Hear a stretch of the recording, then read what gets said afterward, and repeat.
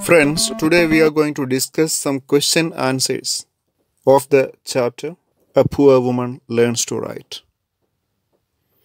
The first question is How is the woman seated? എങ്ങനെയാണ് ആ സ്ത്രീ ഇരുന്നിരുന്നത് എന്നാണ് ആദ്യത്തെ ചോദ്യം. Answer the woman seated in A squad position. കുത്തിയിരിക്കുകയായിരുന്നു. Splayed out, ചെരിഞ്ഞാണ്ടിരുന്നത്, പുറത്തേക്ക് കാലുന്തിക്കൊണ്ടാണ് ഇരുന്നത്. വെയറിംഗ് നോ ഫുട്വെയർസ്, കാലിൽ ചെരുപ്പുകളൊന്നും ഉണ്ടായിരുന്നില്ല. She tucked her skirt around her angles, അവർ തൻ്റെ പാവാട കാലിൻ്റെ നെരിയാണിയുടെ മുകളിലേക്ക് ചുരുട്ടി വെച്ചിരുന്നു. Second question, why does the woman seam to old at 30? എന്തുകൊണ്ടാണ് ആ സ്ത്രീ 30-ാം വയസ്സിലും വളരെ പ്രായം ചെന്ന ആളായിട്ട് തോന്നുന്നത്? Answer the woman seam to old at 30 because 30-ാം വയസ്സിൽ കൂടുതൽ പ്രായമുള്ളവരായിട്ട് അവരെ തോന്നാൻ കാരണം both her face and hands R lined and cracked, കയ്യിലും മുഖത്തുമെല്ലാം ചുളിവുകളും വരകളും വീണിരുന്നു. Her bend posture also may be A reason, അവരുടെ കുനിഞ്ഞുള്ള ആ ശരീരപ്രകൃതവും അതിനൊരു കാരണമാകാം. Third question, is 30 to an age for A person? 30-ാം വയസ്സ് ഒരാളെ സംബന്ധിച്ചിടത്തോളം ഒരു അധിക പ്രായമാണോ? ആൻസർ നെവർ, ഒരിക്കലുമല്ല. V can't say 30 is an over age, അതൊരിക്കലും ഒരു അധികമായ പ്രായമല്ല. It is the most energetic and matured time of A person, ഒരു ഏറ്റവും ഊർജ്ജസ്വലമായ പക്വതയാർജിച്ച ഒരു പ്രായമാണ് 30 എന്ന് പറയുന്നത്. It is the youth time of wands life, ഒരാളുടെ യൗവനകാലമാണത്. Actually the real life starts after then. 30-ാം വയസ്സിന് ശേഷമാണ് യഥാർത്ഥ ജീവിതം ആരംഭിക്കുന്നത്. Fourth question, what work is she engaged in? അവർ എന്ത് പ്രവൃത്തിയിലാണ് ഏർപ്പെട്ടിരുന്നത്? Answer she is trying to write a word, perhaps her name, ലബോറിയസ്ലി. അവർ ഒരു വാക്ക് എഴുതാൻ ശ്രമിക്കുകയായിരുന്നു. ഒരുപക്ഷെ അവരുടെ പേരായിരിക്കാം. വളരെ കഷ്ടപ്പെട്ടുകൊണ്ട് ശ്രമിക്കുകയാണ്. എവിടെ? In the wet grey mud, ആ നരച്ച കളറിലുള്ള നനഞ്ഞ ചെളിയിൽ അവർ എഴുതിക്കൊണ്ടിരിക്കുകയാണ്. യൂസിങ് എ സ്റ്റിക്ക്, ഒരു വടി ഉപയോഗിച്ചുകൊണ്ട്. അങ്ങനെ ഒരു വടി ഉപയോഗിച്ച് ആ നരച്ച മണ്ണിൽ വളരെ കഷ്ടപ്പെട്ടുകൊണ്ട് അവരെന്തോ എഴുതാൻ ശ്രമിക്കുകയാണ്. ഒരുപക്ഷെ അത് അവരുടെ പേരായിരിക്കാം. She is writing for the first time at the age of 30. അങ്ങനെ 30-ാം വയസ്സിൽ ആദ്യമായിട്ട് അവർ എഴുതുകയാണ്. Fifth question, is the woman confident in her work? Y? ആ സ്ത്രീ അവരുടെ ജോലിയിൽ കോൺഫിഡൻ്റ് ആയിരുന്നോ? എന്തുകൊണ്ട്? അവർക്ക് ആത്മവിശ്വാസം ഉണ്ടായിരുന്നോ എന്നാണ് ചോദ്യം. Yes, she is very confident in her work as there is A smile of achievement and success on her face. അവരുടെ മുഖത്ത് വിജയത്തിൻ്റേതും നേട്ടത്തിൻ്റേതുമായിട്ടുള്ള ഒരു പുഞ്ചിരി ഉണ്ടായിരുന്നു. അതുകൊണ്ട് നമുക്ക് പറയാൻ സാധിക്കും അവർ വളരെ കോൺഫിഡൻ്റ് ആയിരുന്നു അവരുടെ ജോലിയിലെന്ന്. She things that she has done it right. അവർ വിചാരിക്കുന്നു അവർ അവരുടെ ജോലി വൃത്തിയായി പൂർത്തിയാക്കിയിരിക്കുന്നു എന്ന്.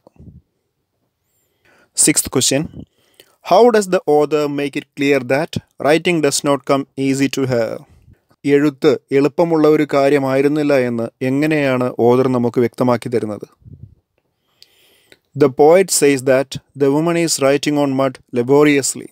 ഓതർ പറയുന്നത് ലബോറിയസ്ലി എന്നുള്ളൊരു വാക്കുപയോഗിച്ചിട്ടാണ് ഓതർ ആ എഴുത്തിനെ വിശേഷിപ്പിച്ചിട്ടുള്ളത്. ലബോറിയസ്ലി എന്നുള്ളതിൻ്റെ അർത്ഥം എന്താണെന്ന് നമുക്കറിയാം.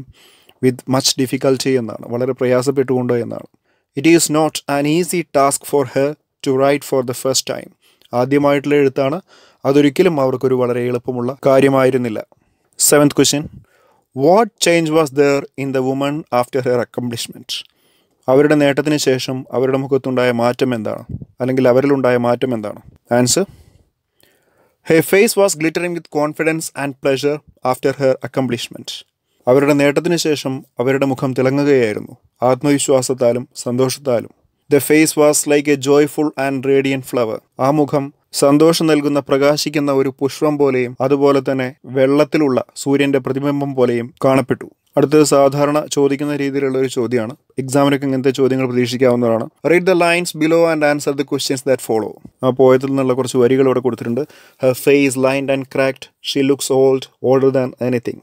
ഇനി അതിൻ്റെ അടിയിലായിട്ട് കുറച്ച് ക്വസ്റ്റ്യൻസ് കൊടുത്തിട്ടുണ്ട്. എന്തൊക്കെയാണെന്ന് നോക്കാം. Explain the above lines. മുകളിലുള്ള വരികളെ ഒന്ന് എക്സ്പ്ലെയിൻ ചെയ്യാണ്, വിശദീകരിക്കാനാണ് പറഞ്ഞിട്ടുള്ളത്.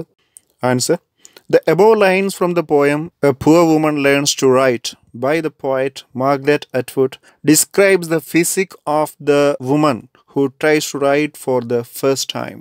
ഈ lines A poor woman learns to right എന്നുള്ള പോയത്തിൽ നിന്ന് എടുത്തിട്ടുള്ളതാണ്. ഇതിൽ വിശദീകരിക്കുന്നത് ഒരു സ്ത്രീയുടെ ഫിസിക്, അവരുടെ ശരീരഘടനയെക്കുറിച്ചാണ് സംസാരിക്കുന്നത്. എങ്ങനെയുള്ള സ്ത്രീയാണ് അതെന്നും പറയുന്നുണ്ട്. Who tries to write for the first time at the age of 30. She is not described as a graceful woman. അവർ ഒരു സുന്ദരിയല്ല. Her face and hands are lined and cracked. കൈകളും മുഖത്തുമെല്ലാം വരകളുണ്ട്.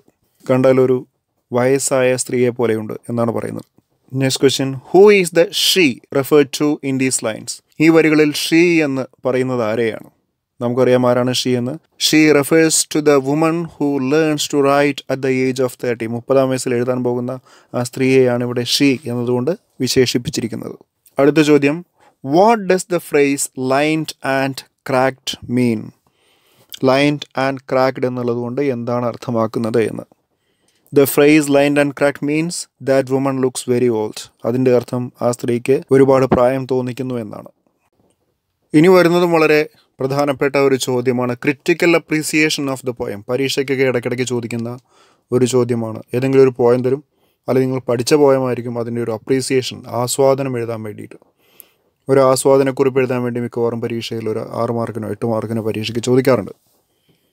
So here goes the critical appreciation of the poem A poor woman learns to right. ഇതെന്തായാലും കാണാപ്പാഠം പഠിച്ചു വയ്ക്കുന്നത് നന്നായിരിക്കും.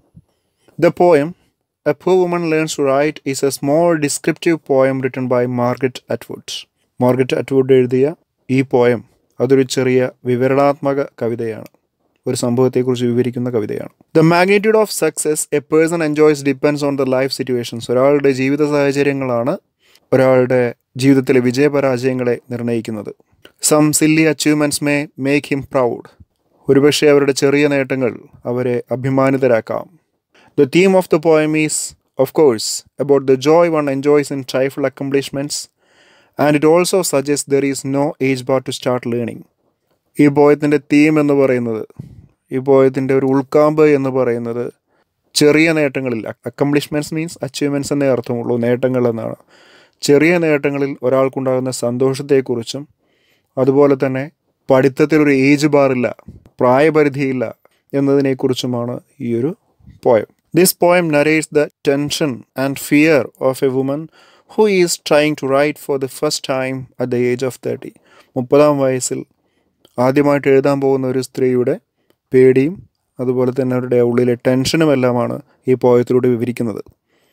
However, she writes it well by her strong determination. അവരുടെ ഉറച്ച തീരുമാനം, ഒരു ദൃഢനിശ്ചയം ഉണ്ടായിരുന്നു താനത് എഴുതുമെന്ന്. ആ ഒരു നിശ്ചയത്തിൽ അവരത് അത്യധികം ഭംഗിയായി അവസാനിപ്പിക്കുകയാണ്. Her face is glowing with the shine of victory. നമുക്ക് കാണുമ്പോൾ അവസാനം അവരുടെ മുഖം എന്ന് പറയുന്നത് അത് തിളങ്ങിക്കൊണ്ടിരിക്കുകയാണ്. എന്തിൻ്റെ തിളക്കമാണുള്ളത്? ആ വിജയത്തിൻ്റെതായിട്ടുള്ള ഒരു തിളക്കം അവരുടെ മുഖത്ത് നമുക്ക് കാണാൻ സാധിക്കുന്നുണ്ട്. But that victory may not be precious to us. നമ്മളെ സംബന്ധിച്ചിടത്തോളം അത് വളരെ മഹത്തായ ഒരു കാര്യമായിരിക്കുകയില്ല. ബട്ട് ഫോർ ദാറ്റ് വുമൺ, പക്ഷേ ആ സ്ത്രീയെ സംബന്ധിച്ചിടത്തോളം it is victory over ignorance, darkness and illiteracy. ആ സ്ത്രീയെ സംബന്ധിച്ചിടത്തോളം അത് ഇല്ലിറ്ററസിയുടെ മുകളിലും, അതായത് നിരക്ഷരതയുടെ മുകളിലും, ഡാർക്ക്നെസ് ഇരുട്ടിൻ്റെ മുകളിലും, ഇഗ്നോറൻസ് അറിവില്ലായ്മയുടെ മുകളിലുമുള്ള ഒരു വിജയമാണ്. In the opening lines we understand the പിറ്റിഫുൾ condition of A poor woman. പോയത്തിൻ്റെ തുടക്കത്തിൽ നമ്മൾ കാണുന്നത് ഒരു ദയനീയ കാഴ്ചയാണ്, ഒരു പാവം സ്ത്രീയുടെ ഒരു ദയനീയ കാഴ്ചയാണ് നമ്മൾ കാണുന്നത്. അവരുടെ ഭംഗിയില്ലാത്ത മുഖത്തും കൈകളിലും ചുളിവ് വീണ ആ ഒരു പ്രകൃതം അവരെ വളരെ പ്രായമുള്ളവളാക്കി തീർത്തിട്ടുണ്ട്, മറ്റെന്തിനേക്കാൾ പ്രായമുള്ളവളാക്കിയിട്ടുണ്ട്. One may think she is to old. ഒരുപക്ഷെ ഒരാൾ വിചാരിക്കും അവർക്ക് ഒരുപാട് പ്രായമായെന്ന്. Though she is only 30. 30 വയസ്സേ ആയിട്ടുള്ളൂ എന്നാൽ പോലും. The physical details of that barefoot lady let the readers think of her special nature. ആ ചെരുപ്പ് ധരിക്കാത്ത സ്ത്രീയെക്കുറിച്ചിട്ടുള്ള ശരീരവർണ്ണന വായനക്കാരിൽ ആ സ്ത്രീയുടെ പ്രത്യേക പ്രകൃതത്തെക്കുറിച്ച് മനസ്സിലാക്കാൻ സഹായിക്കുന്നു. The പ്രൊട്ടേഗണിസ്റ്റ് is going to attempt something ലബോറിയസ്ലി. പ്രൊട്ടേഗണിസ്റ്റ് എന്ന് പറഞ്ഞാൽ മറ്റാരുമല്ല, ഒരു കഥയിലെ ഹീറോയെയോ അല്ലെങ്കിൽ ഹീറോയിനെയോ ഒക്കെ പ്രൊട്ടേഗണിസ്റ്റ് എന്ന് പറയാം. ഇവിടെ നമ്മുടെ വുമൺ എന്നുള്ള ആ ഒരു കഥാപാത്രമാണ് മെയിൻ ആയിട്ടുള്ള ആൾ എന്ന് പറയുന്നത്. The protagonist is going to attempt something ലബോറിയസ്ലി. അവർ എന്തോ ഒന്ന് വളരെ പ്രയാസപ്പെട്ട് ചെയ്യാൻ പോവുകയാണ്. Yes, she is printing great big letters. അവർ വലിയ ഒരു അക്ഷരം പ്രിന്റ് ചെയ്യാൻ പോവുകയാണ്, എഴുതാൻ പോവുകയാണ്. വിത്ത് എ സ്റ്റിക്ക്, ഒരു സ്റ്റിക്ക് ഉപയോഗിച്ചുകൊണ്ട്. In the wet grey dirt, ആ ചെളിയിൽ. She is very anxious and serious while doing so. അവരത് ചെയ്യുന്ന സമയത്ത് വളരെ ആകാംക്ഷയുണ്ട് ഉള്ളിൽ, അതുപോലെ തന്നെ വളരെ സീരിയസ് ആണ്. After successfully completed her word she smiles with confidence. അവരത് എഴുതിയതിനു ശേഷം വളരെ കോൺഫിഡന്റ് ആയിട്ടൊന്ന് ചിരിക്കുകയാണ്, ആത്മവിശ്വാസത്തോടു കൂടി ചിരിക്കുകയാണ്. She may have written her name there. ഒരുപക്ഷെ അവർ എഴുതിയിരിക്കുന്നത് അവരുടെ തന്നെ പേരായിരിക്കാം. But others can read it. മറ്റുള്ളവർക്ക് അത് വായിക്കാൻ സാധിക്കില്ല. However, at least two her she has done it right. പക്ഷേ അവരെ സംബന്ധിച്ചിടത്തോളം അവരത് ഭംഗിയായിട്ട് പൂർത്തിയാക്കിയിട്ടുണ്ട്, അവരത് ചെയ്തിട്ടുണ്ട്. Her face was glittering like A joyful Radiant flower or it was like a son on water.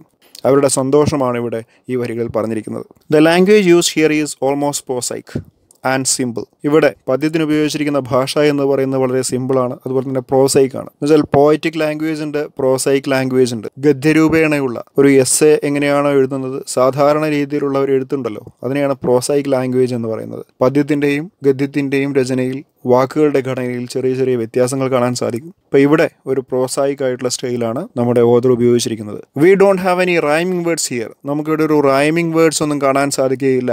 However the message is strong. എന്നിരുന്നാലും ഈ പോയത്തിലൂടെ കൊടുക്കുന്ന മെസ്സേജ് എന്ന് പറയുന്നത് വളരെ വലുതാണ്, വളരെ സ്ട്രോങ് ആണ്. ഈ അപ്രീസിയേഷന്റെ കൂടെ തന്നെ നമ്മൾ എഴുതേണ്ട ഒരു കാര്യമുണ്ട്. അതിലുപയോഗിച്ചിരിക്കുന്ന ഫിഗർ ഓഫ് സ്പീച്ചുകൾ എന്തൊക്കെയാണ്, എന്തൊക്കെ അലങ്കാരങ്ങളാണ്, എന്തൊക്കെ കാവ്യ സങ്കേതങ്ങളാണ് ഇതിൽ ഉപയോഗിച്ചിരിക്കുന്നത് എന്ന് നമ്മൾ മനസ്സിലാക്കേണ്ടിയിരിക്കുന്നു. The poet make use of poetic devices like visual images, symbols and metaphors to transact the theme. ഈ തീമിനെ കൺവേ ചെയ്യാൻ വേണ്ടി, മറ്റുള്ളവരിലേക്ക് എത്തിക്കാൻ വേണ്ടി ആ പോയറ്റ് കുറച്ച് പോയറ്റിക് ഡിവൈസസ്, ഏതുപോലെയുള്ളത്, വിഷ്വൽ ഇമേജസ് എന്ന് പറഞ്ഞാൽ വേറൊന്നുമല്ല, നമ്മളൊരു വരി വായിക്കുന്ന സമയത്ത് നമ്മുടെ മനസ്സിലേക്ക് ചില ചിത്രങ്ങൾ ഓടിയെത്തും. അപ്പം അങ്ങനെയുള്ള വരികളെയാണ് വിഷ്വൽ ഇമേജസ് എന്ന് പറയുന്നത്. അതുപോലെ തന്നെ സിംബൽസ്, ചില അടയാളങ്ങൾ, അതിലൂടെയെല്ലാം കവി നമ്മളെ അങ്ങനെ കൊണ്ടുപോവുകയാണ്. It helps to magnify the idea of the poem. Visual images such as skirt tucked, face lined and cracked, printing in grey dirt using a stick, joyful radiant flower and sun on water helps us to visualize the poor woman. ഇപ്പോൾ ഈ description നമുക്ക് കാണാം. ഈ skirt tucked എന്ന് പറയുമ്പോൾ നെരിയാണിയുടെ മുകളിലേക്ക് ഈ പാവാട ചുരുട്ടിക്കൂട്ടി വെക്കുക എന്ന് പറയുന്ന സമയത്ത് നമ്മുടെ മനസ്സിലേക്ക് ഒരു ചിത്രം ഓടിയെത്തുന്നുണ്ട്. ചുളിവ് വീണ മുഖം എന്ന് പറയുമ്പോൾ നമ്മുടെ മനസ്സിലേക്ക് ഒരു ചിത്രമുണ്ട്. അതുപോലെ തന്നെ ഗ്രേ ഡേർട്ടിൽ വടി കൊണ്ടിങ്ങനെ എഴുതുക എന്ന് പറയുമ്പോൾ നമ്മൾ മനസ്സിലേക്ക് ഒരു ചിത്രം ഓടിയെത്തുന്നു. അപ്പോൾ ഇതെല്ലാമാണ് വിഷ്വൽ ഇമേജസ് എന്ന് പറയുന്നത്. The face of the woman is compared to A joyful Radiant flower and the sun on water. ആ സ്ത്രീയുടെ, ആ കോൺഫിഡൻ്റ് ആയിട്ടുള്ള സ്ത്രീയുടെ മുഖത്തെ അവസാനം കമ്പയർ ചെയ്യുന്നത് ജോയ്ഫുൾ റേഡിയന്റ് ഫ്ലവർ ആയിട്ടാണ്, ഒരു ജോയ്ഫുൾ ഫ്ലവർ ആയിട്ട്, അതുപോലെ തന്നെ സൺ ഓൺ വാട്ടറുമായിട്ട്. അപ്പോൾ ഈ മുഖത്തെ ഈ രണ്ട് കാര്യങ്ങളോടാണ് ഇവിടെ താരതമ്യം ചെയ്തിരിക്കുന്നത്, കമ്പയർ ചെയ്തിരിക്കുന്നത്. എങ്ങനെ? Without using the words like or as. Like എന്നോ ആസ് എന്നോ ഉള്ള വാക്കുകൾ ഉപയോഗിക്കാതെ. എക്സാമ്പിൾ പറയുകയാണെങ്കിൽ she is A joyful Radiant flower എന്നാണ് പറഞ്ഞിട്ടത്. She is like A joyful flower എന്ന് പറഞ്ഞിട്ടില്ല. അവിടെ ലൈക്ക് എന്നുള്ള വാക്ക് അതിലുണ്ടെങ്കിൽ അവിടുത്തെ പോയറ്റിക് ഡിവൈസ് എന്ന് പറയുന്നത് സിമിലി ആയിരിക്കും. ലൈക്ക് ഇല്ലാതെ വിശേഷിപ്പിക്കുകയാണെങ്കിൽ അത് മെറ്റഫർ ആയിരിക്കും. എക്സാമ്പിളിന് മമ്മൂട്ടിയുടെ ആ ഡയലോഗ് എടുക്കാം. അവൻ പുലിയാണ് കേട്ടോ എന്ന് പറഞ്ഞു കഴിഞ്ഞാൽ അത് മെറ്റഫറായി. അവൻ പുലിയെ പോലെയാണ് കേട്ടോ എന്ന് പറഞ്ഞാൽ അത് സിമിലിയായി. അവിടെ പോലെ എന്നുള്ളതിനാണ് ലൈക്കും ആസും ഉപയോഗിച്ചിരിക്കുന്നത്. Similes and metaphors are both figures of speech that are used to make a comparison between two things that are not alike. ഒരുപോലെ അല്ലാത്ത രണ്ട് കാര്യങ്ങളെ തമ്മിൽ താരതമ്യം ചെയ്യാനാണ് സിമിലിയും മെറ്റഫറും എല്ലാം ഉപയോഗിക്കുന്നത്. The difference is that, വ്യത്യാസം എന്ന് പറയുന്നത്, similes make the comparison by saying that something is like something. ഒന്ന് മറ്റൊന്നിനെ പോലെയാണെന്ന് പറയാനാണ് സിമിലി ഉപയോഗിക്കുന്നത്. മെറ്റഫേഴ്സ് ആണെങ്കിലോ, metaphors make the comparison by saying that something is something else. Metaphor എന്ന് പറയുന്നത് അത് വേറൊന്നാണ് എന്ന് പറയുന്നതാണ് മെറ്റഫർ എന്ന് പറയുന്നത്. അത് വേറൊന്നിനെ പോലെയാണെന്ന് പറയുന്നത് simile.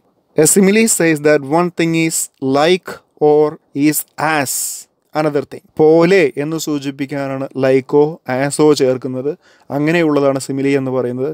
Metaphor says that one thing is another thing. Metaphor പറയുന്നത് ഇത് അത് തന്നെയാണ് എന്നുള്ളതാണ്. Metaphors do not use the words like or as in there comparisons. Example പറയുന്നുണ്ട്, her face was like A joyful flower. അവിടെ ലൈക്ക് എന്നുള്ള വാക്ക് ആ സെൻറ്റൻസിലുള്ളത് കൊണ്ട് അതൊരു സിമിലിയാണ്. നേരെ മറിച്ച് ആ വാക്ക് ഇങ്ങനെയായിരുന്നുവെങ്കിൽ, അതായത് her face was A joyful flower എന്നായിരുന്നുവെങ്കിൽ അവിടെ ലൈക്കോ അല്ലെങ്കിൽ ആസോ ഉപയോഗിച്ചിട്ടില്ല, അത് മെറ്റഫർ ആയേനെ. മനസ്സിലായി എന്ന് വിചാരിക്കട്ടെ. Thank you.